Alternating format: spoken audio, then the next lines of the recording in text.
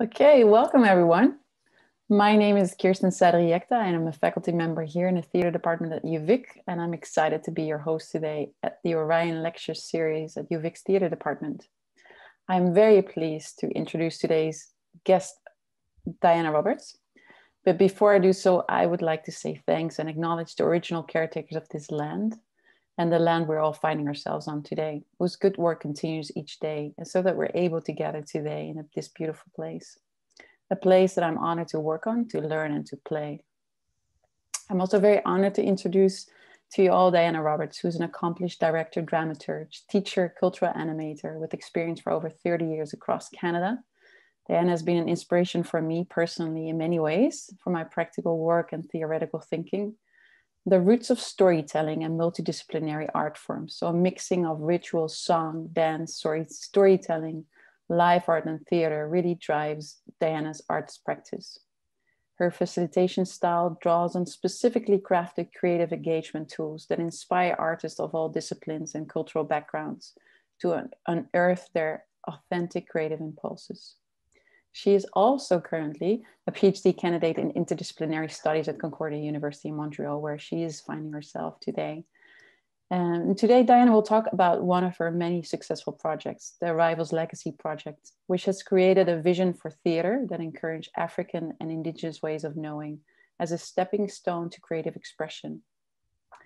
At the end of Diana's lecture, we will take questions in the Q&A, which I will filter the questions and pass them on to Diana.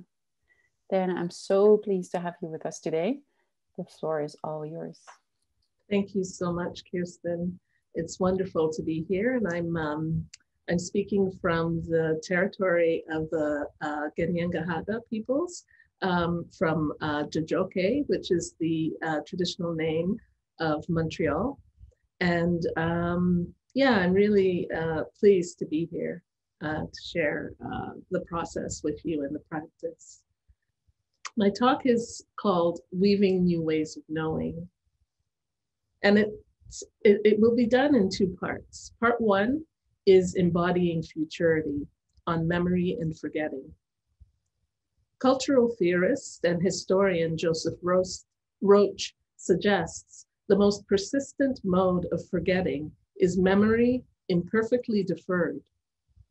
In the first part of this presentation, I will explore the role of memory and the ethics of strategic forgetting in a future imaginary that wishes to shift the narrative of power, extraction, and commerce to a narrative of collaboration, curiosity, and exchange.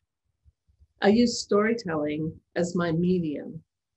In the second part of my talk, I will explore the concept of loss as a generative space for creative imaginings that lean into the possibility of weaving new ways of knowing.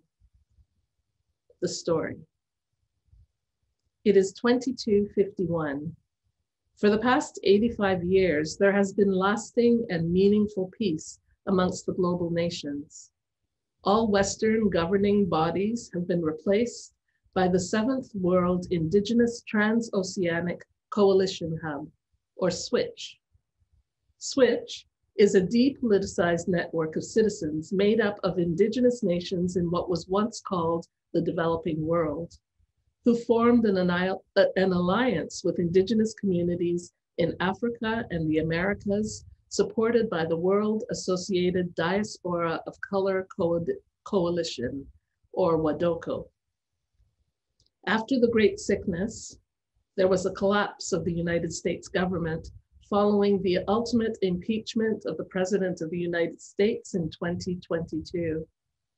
At the same time, the vote of no confidence in the parliamentary system in Canada in 2023 and the collapse of the European Union in 2025 birthed a new governing structure entitled SWITCH. SWITCH, which had been operating as an underground network of concerned revolutionaries, were well placed to step up to create a new leadership network that truly represented the people. SWITCH's campaign was simple. Instead of "we the people for the people," or "the people have spoken and time's up," all effective mainstream campaigns of refusal Switch's strategy of silent refusal, fueled by an ethos of grounded realism, made their powerful message undeniable. Our grandmothers have spoken.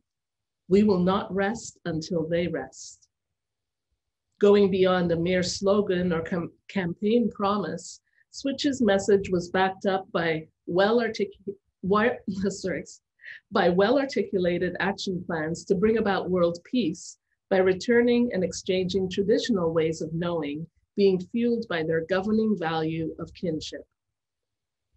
This was a movement that was well overdue, brought into existence from an organized global state of refusal to participate in all forms of dominance and control disguised as democracy.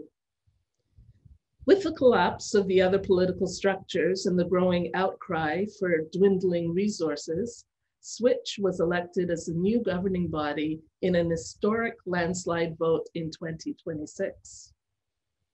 After a rocky start, riding the wave of white fragility in its many forms, Switch found its feet, and the Switch movement has been growing and functioning for almost 200 years.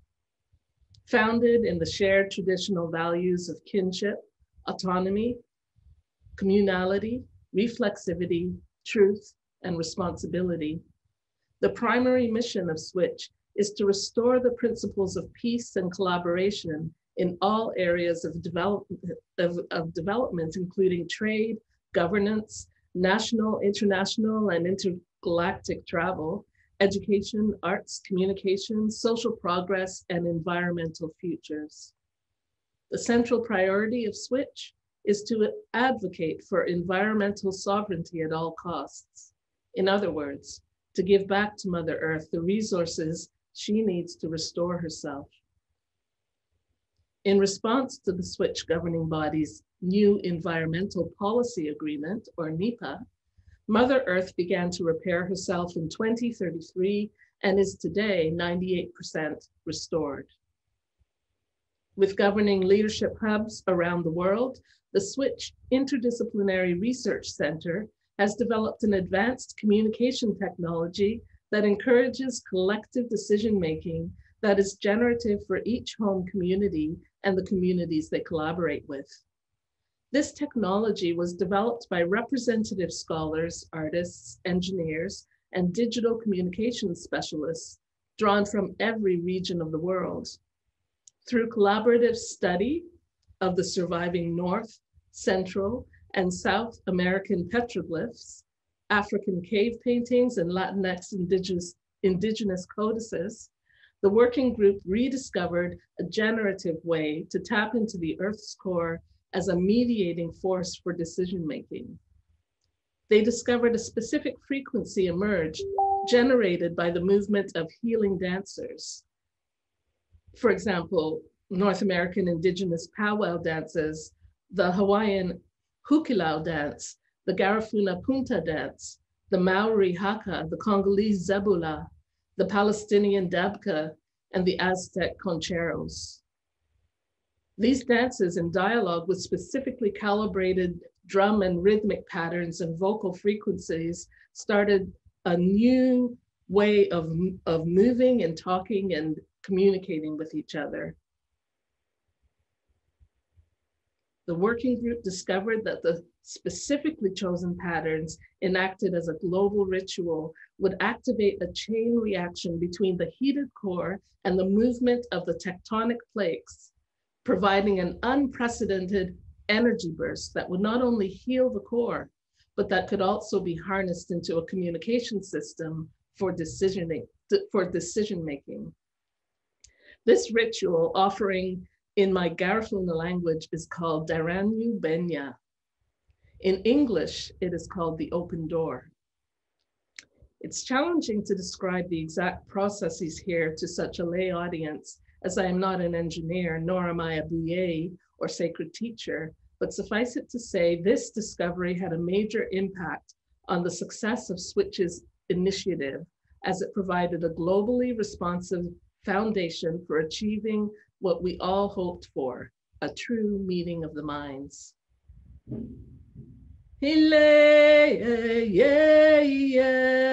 Ile, ye, ye, ya, ile, aye, ile, aye, ayo. A side effect of this technology, however, was discovered over 50 years ago. Creative technologists discovered that very particular negative memories were being erased, those of anti-Black and brown racism, and the effects of this was felt in all areas of society. During the first signs of erasure, it was decided that this was an acceptable loss, as it seemed to create a lightness of being, especially amongst Black and brown peoples. Freed up from the impediments of their colonial pasts, they thrived, and the rest of the world thrived as a result. As these memories faded from the psyches of the people, so did violence against Black and brown peoples, war, political jockeying, and criminal intent. Although things weren't perfect, there was a measured improvement. 50 years later, while much has progressed, a few anomalies have begun to emerge. Although the memories of Black and brown racism have been completely wiped from the consciousness of at least 2 generations, disruptive anomalies have begun to surface. Psychic fissures have entered the minds of some of our vulnerable young people, causing latent memories to slip through the cracks and manifest in disturbing ways. We are attempting to address this through an integrated arts movement that allows those impacted an outlet for expression. The Codex Project Exchange, or COPE, will, we hope, serve as a healing tool to address these fissures by restoring some of the memories that have been lost. Chicana queer and feminist cultural theorist Gloria Anzaldúa speaks about the Nahuatl concept of Nepantla. She describes it in this way. Living between cultures results in seeing double, first from the perspective of one culture, then from the perspective of another. Seeing from 2 or more perspectives simultaneously renders those cultures transparent. Removed from that culture's center, you glimpse the sea in which you've been immersed, but to which you were oblivious, no longer seeing the world the way you see it. For Anzaldúa, Nepantla is terra incognita, and living in this liminal zone means being in a constant state of displacement, an uncomfortable, even alarming feeling. Poet and cultural critic M. Norbesi Philip offers that to strip a people of the gift of their culture is a double act of inhumanity for both the victim and the perpetrator, who is also the victim. In my future story, I chose to explore a future imaginary released from the baggage of colonial shame in order to interrogate the benefits and ethics of strategic forgetting. My protagonist unconsciously draws on the power of Philip's warning that we must not forget neither the oppressor nor the victim, not Canada or the Indigenous person, the African or the Asian. To forget would be tantamount to engaging in massive and collective social amnesia. So in this story, I interrogate the ethics of strategic forgetting, shifting between what Philip would name the dynamics of belonging and becoming. Part 2, there is no bypassing loss. What are the legacies we carry, and what do we leave behind? Founded in 2003 as a creative engagement tool for displaced Indigenous, migrant artists and communities, the Arrivals Legacy Project is designed to unearth embodied root cultural practices and authentic creative impulses through ancestral connections. The strength of the Arrivals process lies in its application as a story generating and community development tool to ignite, negotiate, and reconcile diverse perspectives. It has proven itself to be a powerful initiator and developer of collaborative artistic creations that address transdisciplinary, intergenerational, and cross-cultural concerns. The arrivals process enacts an approach to collaborative responsibility that is geared toward particular centers of gravity that are rooted in the body and infused by the spirit. As a result, the process itself demands a level of engagement that contradicts the traditional role of the artist as researcher, as knowledge producer, by asking them to step into a state of unknowing and to grapple with what is potentially unknowable. As participants and co-facilitators, we strip ourselves down to face, experience, and embody our own ancestral legacies and mythologies while deeply witnessing this process in others. The practice of deep witnessing implicates us in each other's stories, causing us to sneak under each other's borders and to compassionately entangle ourselves in the histories or legacies that might otherwise divide us. Through arrivals, we draw on our individual and collective ancestries and journey towards arriving at the or recovery of root cultural practices as a creative storehouse for cultural production. We carry a legacy. There is no bypassing loss of language, culture, dance, songs, history, memory, bodies, home. According to Haitian historian Jean-Michel Trudeau, silences enter the process of historical production at 4 crucial moments: the moment of fact creation, or the making of sources, the moment of fact assembly, or the making of archives, the moment of fact retrieval, the making of narratives, and the moment of retrospective significance, the making of history in the final instance. When speaking of archival knowledges, Trudeau asks the question, how do we recognize the end of a bottomless silence? There are stories mingled in our blood, buried in bones and breath, stories waiting to be told. Our bodies naturally make images consciously and unconsciously. This is not only for communication, but in response to our environment, our history and experience, our needs and desires. When we create story from these images, we increase our ability to see and capture them in space and time. If indigeneity were linked to water instead of earth, how would that change the language of ownership or one's sense of rootedness? The African storyteller has often been described as a chameleon. Sing out the tempo of loke-to, turn left then right. They change with the shape of each story by bending themselves in service. This ability to adapt one's essence, one's very being, can have both positive and negative implications. What if, for example, the story carries you across the ocean against your will, in the dank and dark hold of a vessel headed for a new world? Adapting to this story might require you to actively and forcefully forget, minimizing the horrors of the dehumanizing journey. In this crossing, the chameleon storyteller may have become the vessel, the hold, the rats, the stagnating excrement plastering the floors and walls, and yet suppressing the screams they will speak of rivers, suppressing the stench, the whip, the oppressor's fist and dick, and still they will rise. Forgetting in the new world becomes not only a strategy for survival, but a rite of passage. My father's crossing from St. Vincent to South Wales on the SS Madinina was an easier one. His journey was by choice. A runner and high jumper for the Commonwealth Games, he left home.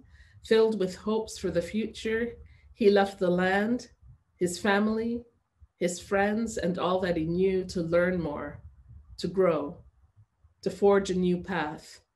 leaving home and inadvertently erasing home.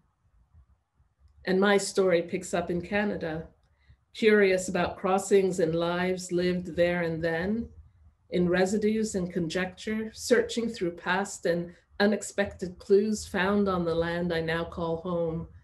I imagine the there and then in the here and now. At times, the worlds feel far apart, the answers unreachable. The context for the Arrival's legacy work is, has been, and will continue to be the colonized body. And though I begin from a personal contextual framework, the Arrival's personal legacy process in its development reveals its universal application for cultural reclamation. We are living legacies. We gather, deposit, and imprint residues in every interaction with our past, our present, and the world around us. The motivation behind Arrivals comes from many years of witnessing the profound disconnect that so many racialized artists in North America experience about ourselves, our environment, and our cultural histories. One cannot discount as a contributing factor the lingering effects of colonization, migration, and the forces of assimilation. For Afrosporic peoples, this alienation is compounded by anti-Black racism, dehumanizing violence, and the deracination of our contributions to modern culture. We carry a legacy. When we carry our own weight, we carry our full potential. When we put ourselves into a situation where and when our creative bodies and breath and voice and mind can thrive, a state of letting go, we begin to tap into an abundant source of inspiration. In the environmental movement, we learn to reduce our carbon footprint. In ceremony, we learn that we must deepen our footprint, step fully into our stories, and let them unfold around us. Poet laureate Derek Walcott speaks of the roughly hewn beauty of our inherited fragmentation as Antillean peoples. Break a vase, he says, and the love that reassembles the fragments is stronger than that love which took its symmetry for granted when it was whole. And if the pieces are disparate, ill-fitting, they contain more pain than their original sculpture. Those icons and sacred vessels taken for granted in their ancestral places. At the center of this process is the acknowledgement that everything we need to draw on for inspiration is stored in our bodies as stories and fragments of stories, mingled in our blood, buried in our bones.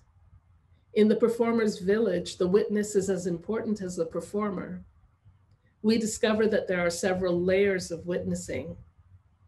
As witnesses and performers, you are in the village circle witnessing yourselves, your fellow villagers, and the shifting and changing environment around you as you collectively move closer to the creative fire. Through the Arrivals process, we collectively and individually reclaim gestures that give us a sense of deep knowing, valuing the wisdom of embodied archives in dialogue with written archives.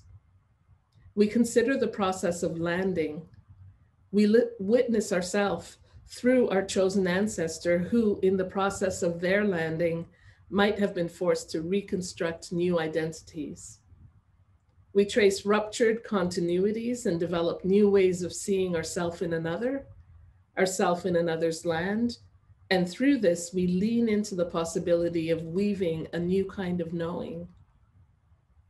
I propose that as we navigate our constant state of betweenness or betweenity, as Norbesi Philip has coined it, we gain fresh insights about our relationship to land. This is particularly important in the context of Indigenous land claims and the global call for reparations. And finally, we uncover what we need to navigate our root cultural traditions.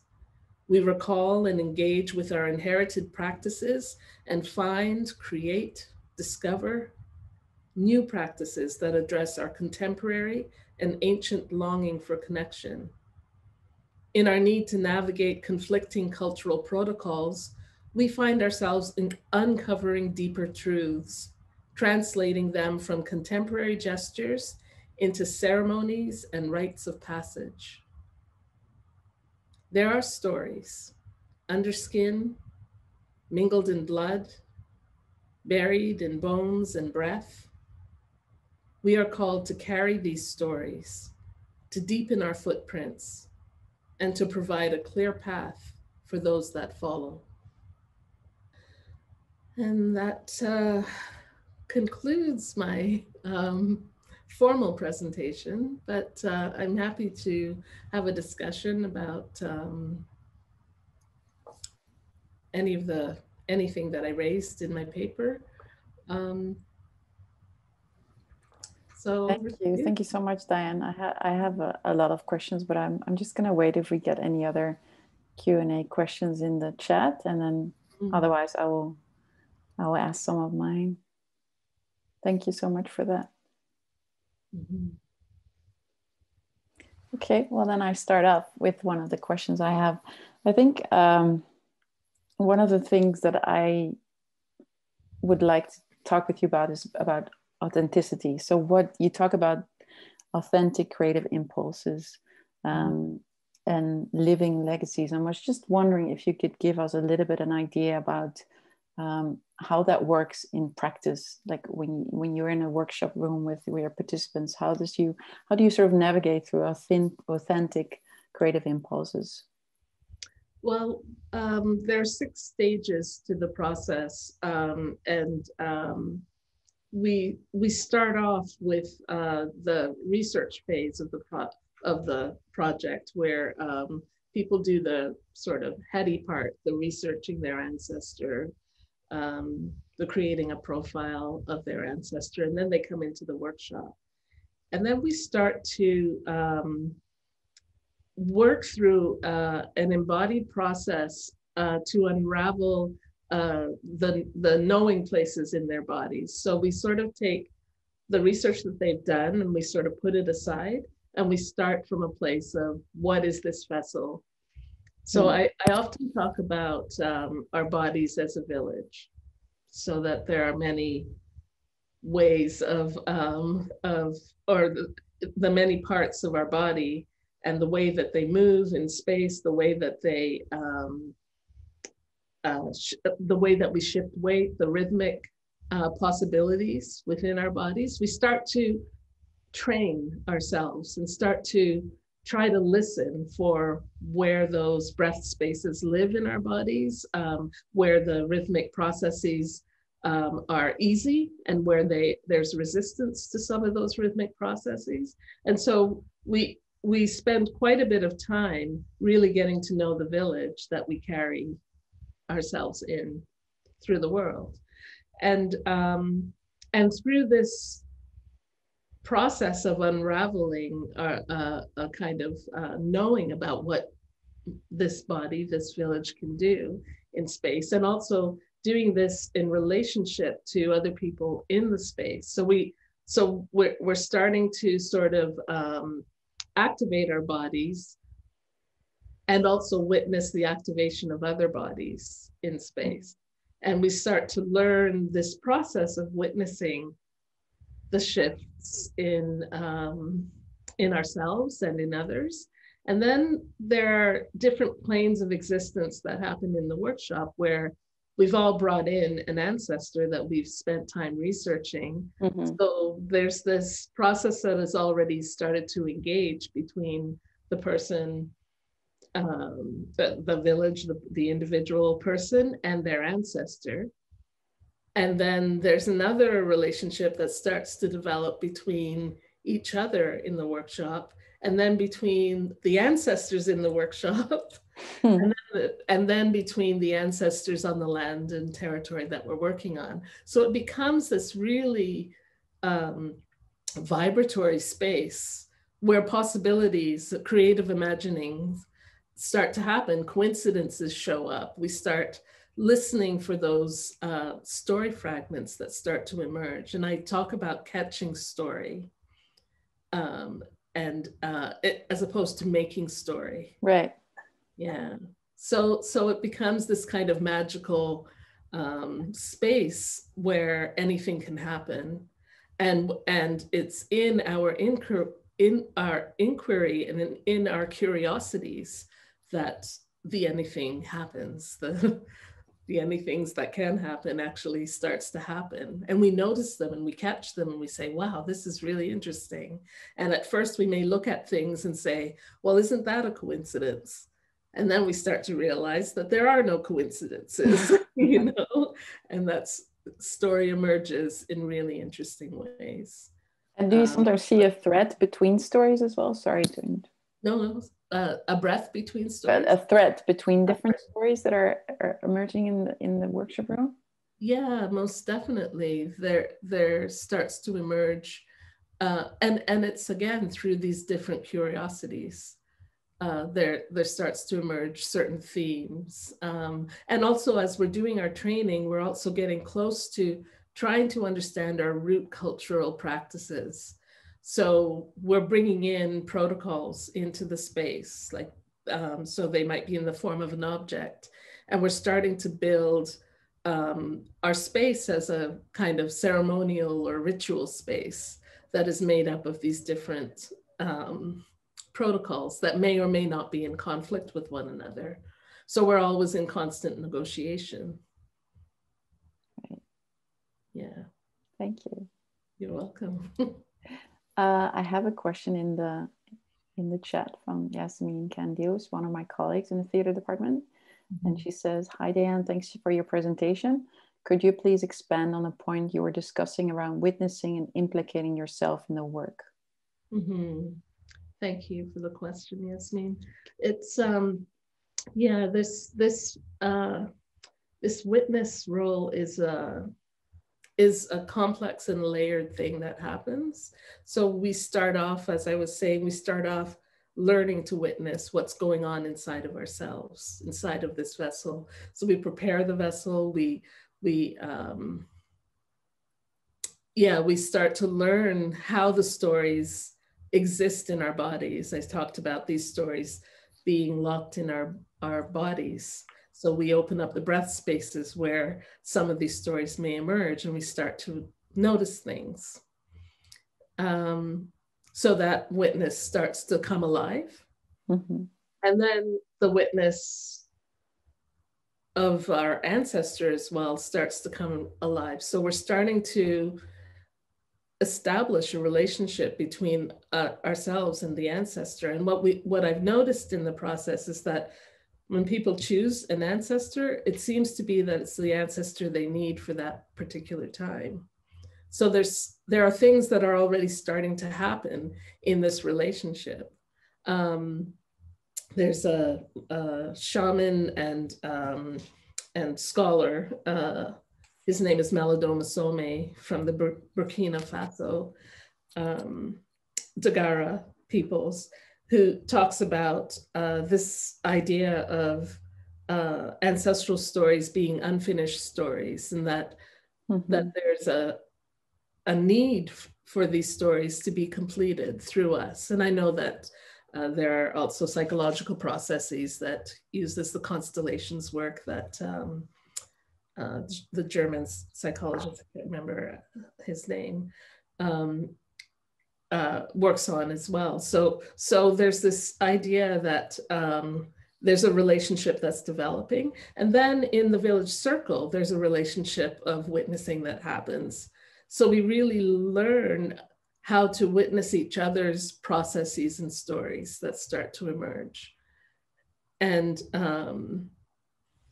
then we start to witness some of the magical aspects of the process and the story fragments that start to emerge as we get closer to,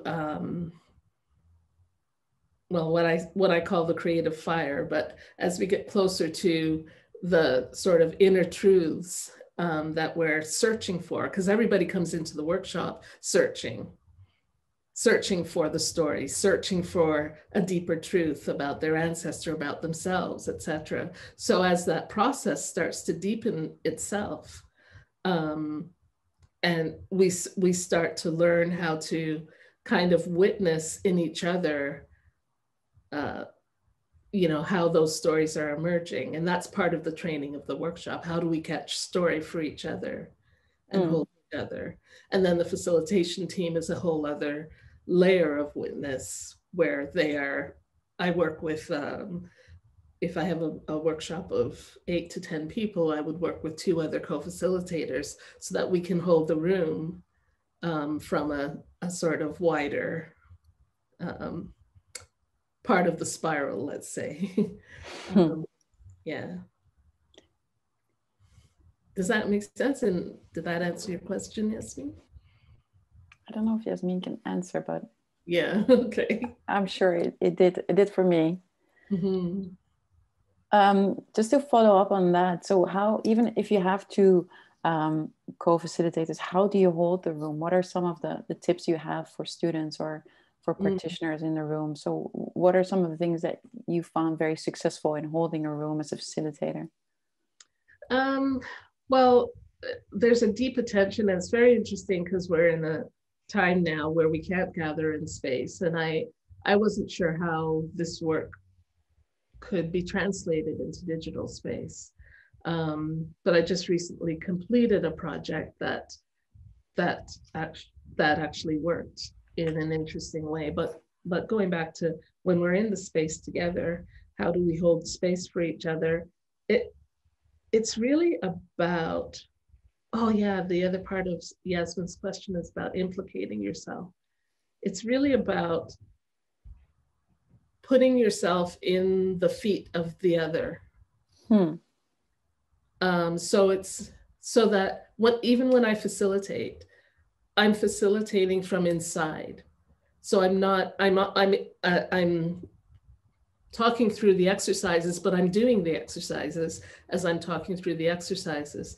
So I'm witnessing all the little things that happen in my own body and facilitate from that place of presence. So I might say, oh, I'm feeling a little, I'm doing this rhythmic movement and I'm feeling a little bit of resistance in my spine. So I might say, breathe into your spine. Or I might say, loosen your hips. Let's loosen our hips. Or I might say, bring your attention to the backs of your knees. So we're trying to speak from that place of presence in our bodies in the moment. And as we do the training, we start to learn to notice these things and to notice all the different shifts and changes that happen within us and not take them for granted. So yeah, I've forgotten the question, but how you hold the room as a facilitator. Some of the yes.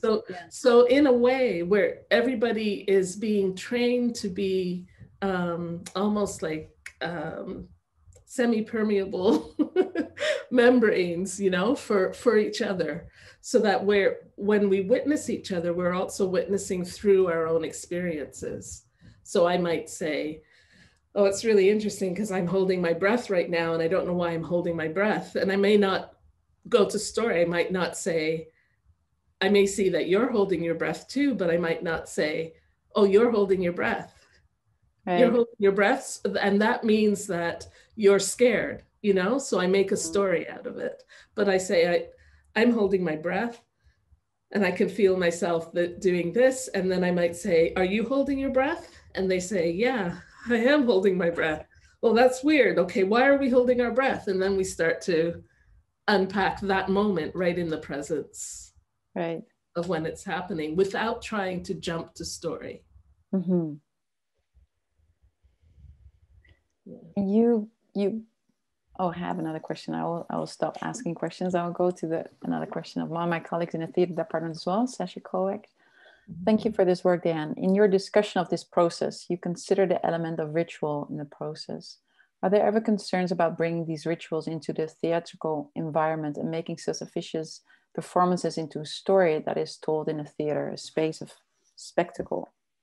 Yeah, I think we talk through that a lot. And even bringing ritual and shared rituals, what I talk about, drawing on our root cultural processes, there's negotiation that needs to happen between our ancestor, between us. My ancestor's protocol may not be something that I'm comfortable with. And your ancestor's protocol might be something that I'm not comfortable with.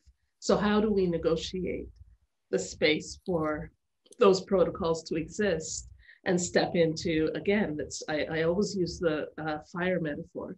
How do we step into the fire of that?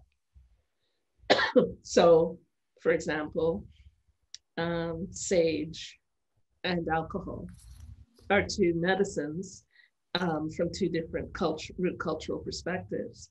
So how do we negotiate the use of libation, using alcohol, in the same space with the sage medicines? So we find a way, we found, excuse me, let me just take a sip of my tea. Sure. I should say this cough.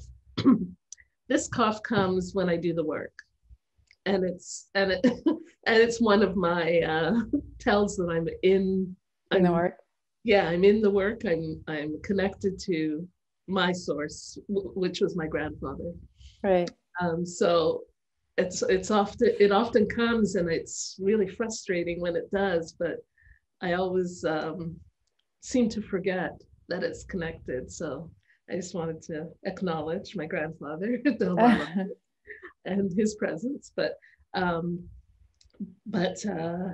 yes, where were we?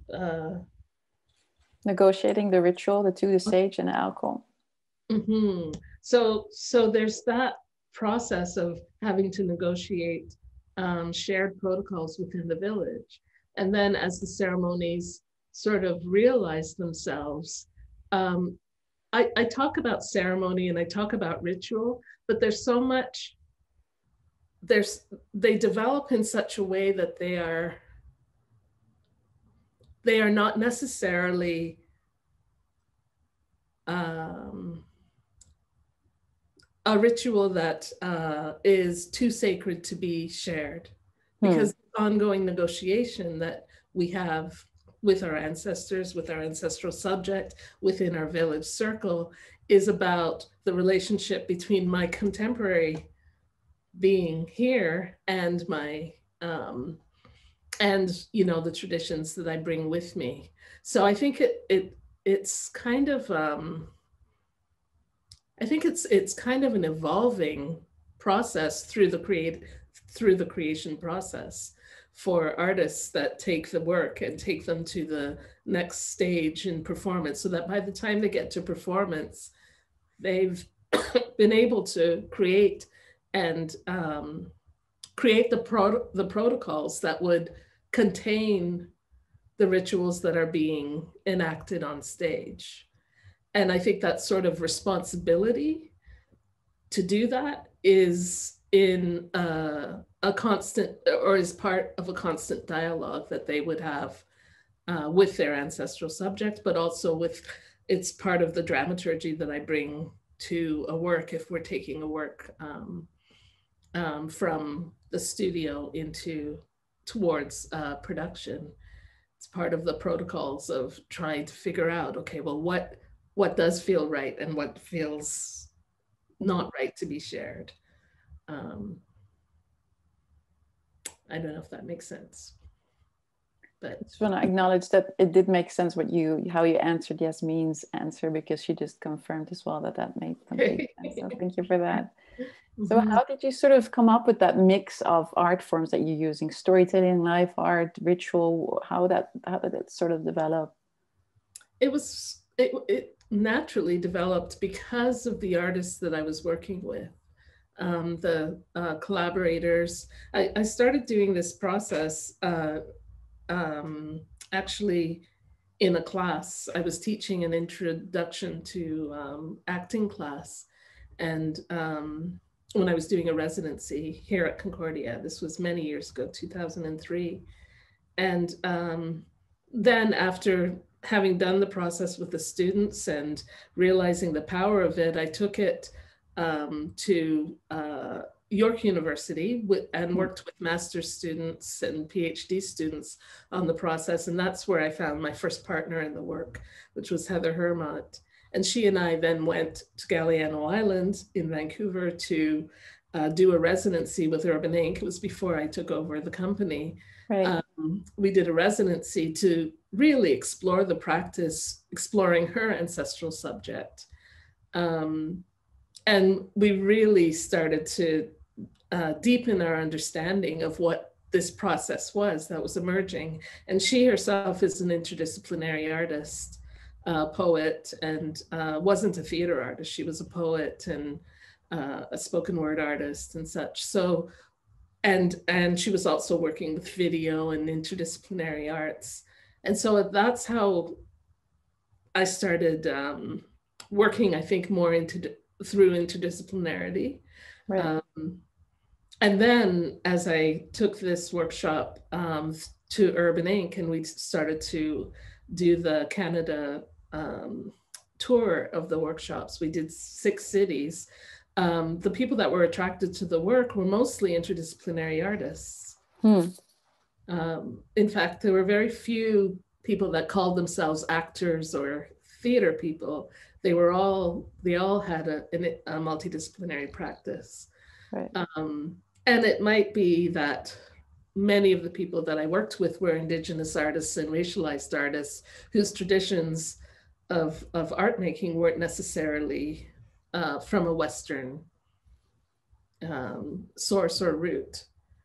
And yeah, and I think it's always been my interest to do interdisciplinary work. And in fact, there was a time when I actually stopped calling myself a theater artist because I felt it was limiting. Mm-hmm. I've circled back. Don't we all? I have a few more questions for you. One is from Jacques Lemay. In your process, how do you know that you have truthfully arrived to your ancestral embodiment?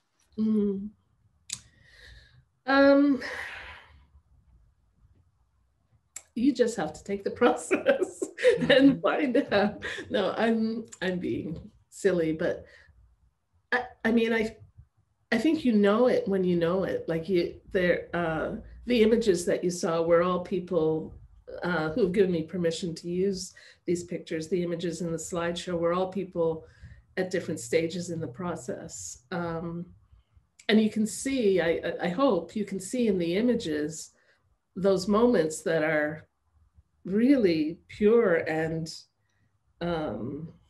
not generated. They're not performed or generated, but they're right in the center of this moment of discovery and opening.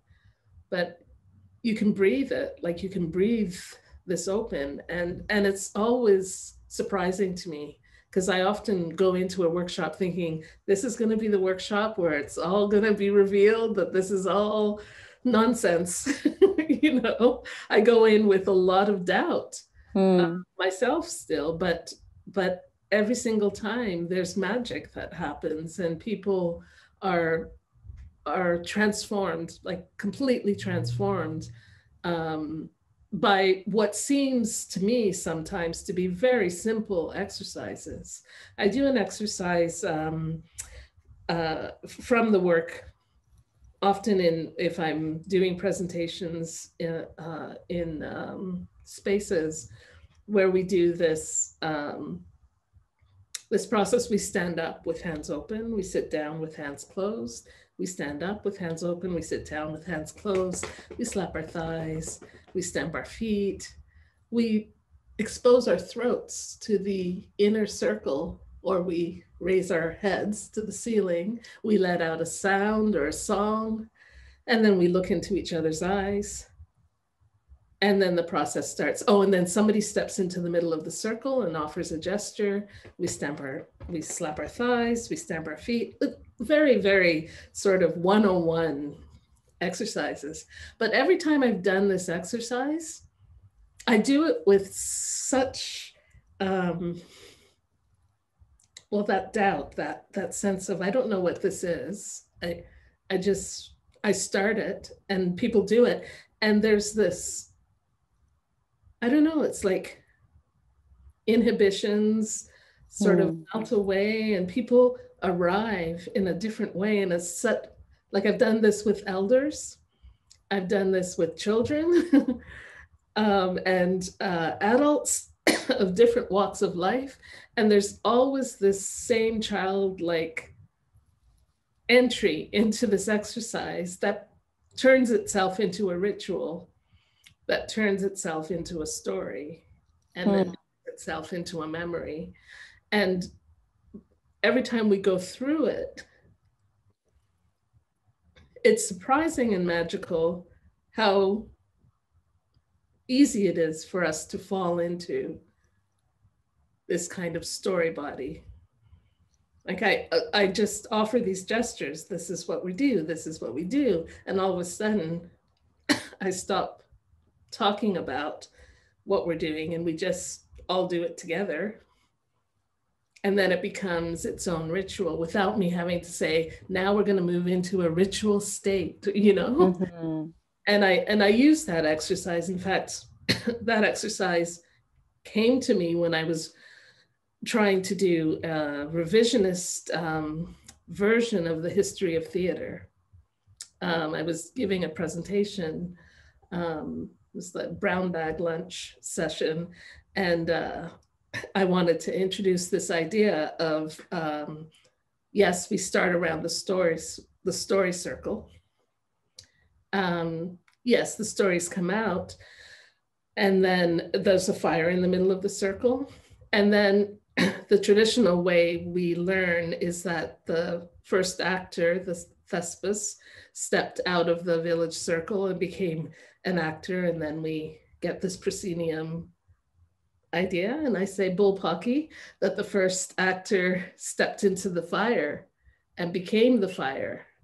And that's how, you know, the individual performer came alive. And it was the village's responsibility to keep fanning the flames and to keep that fire alive inside the performer so that there was a reciprocal relationship between the performer and the village circle.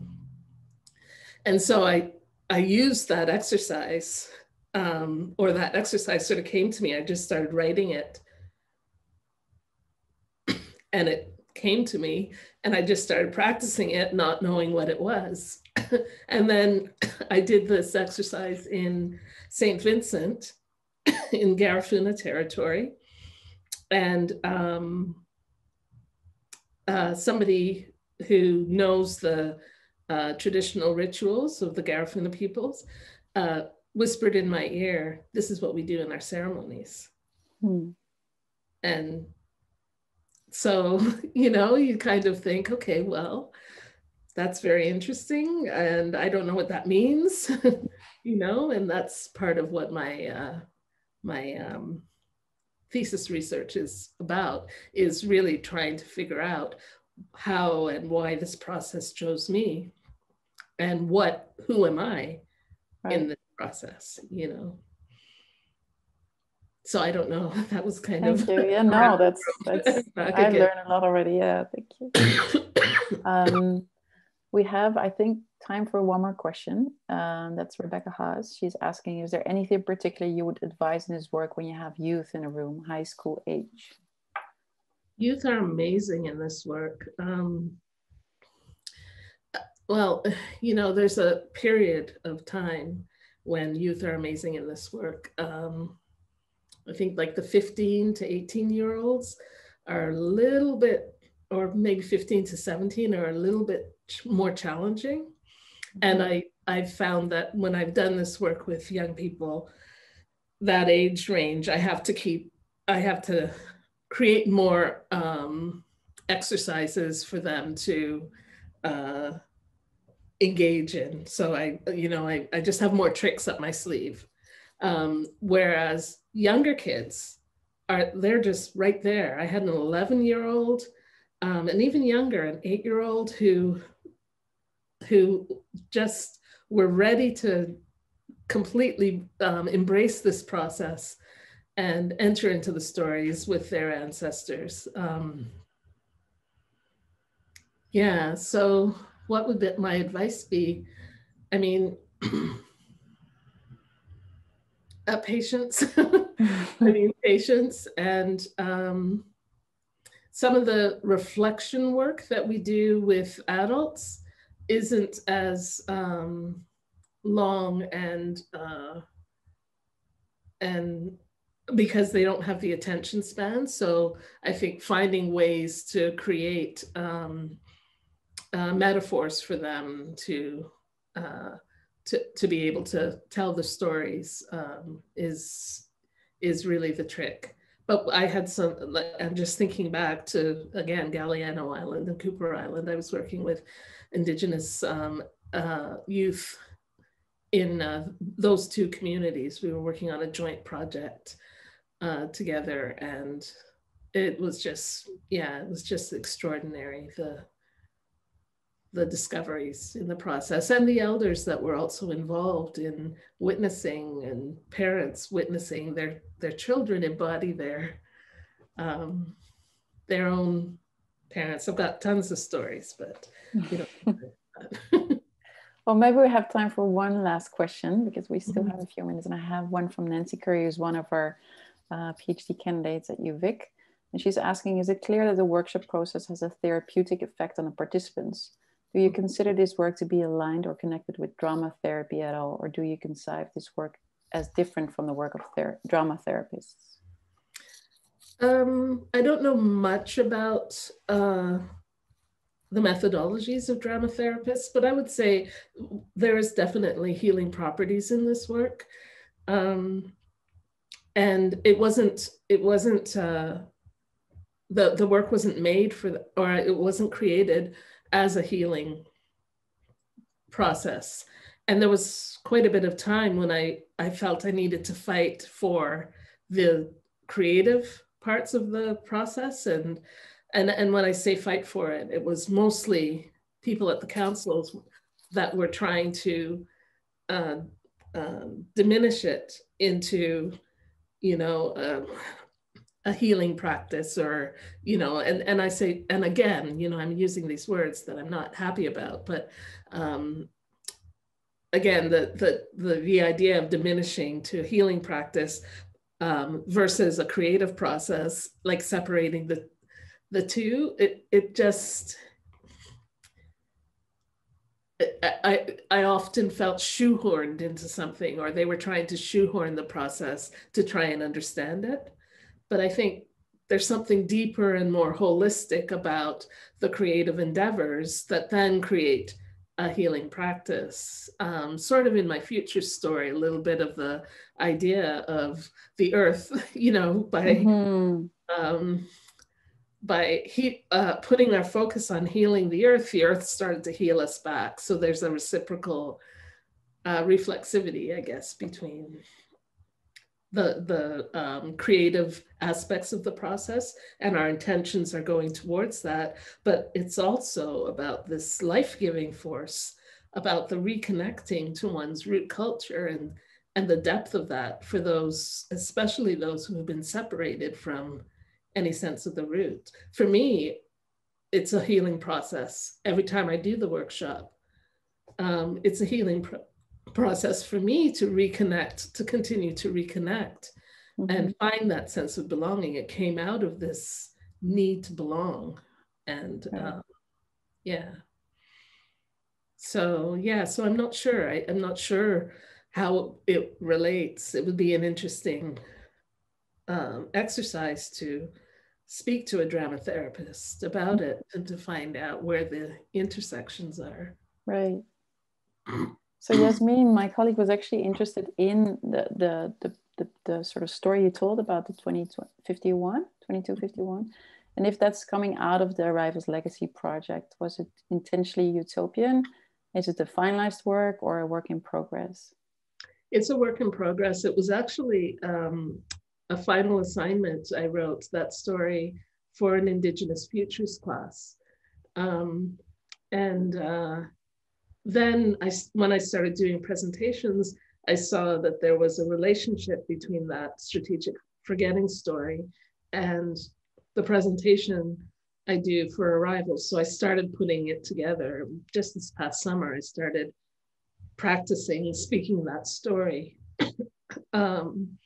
in relationship to the arrivals process. So I'm still discovering what that relationship is.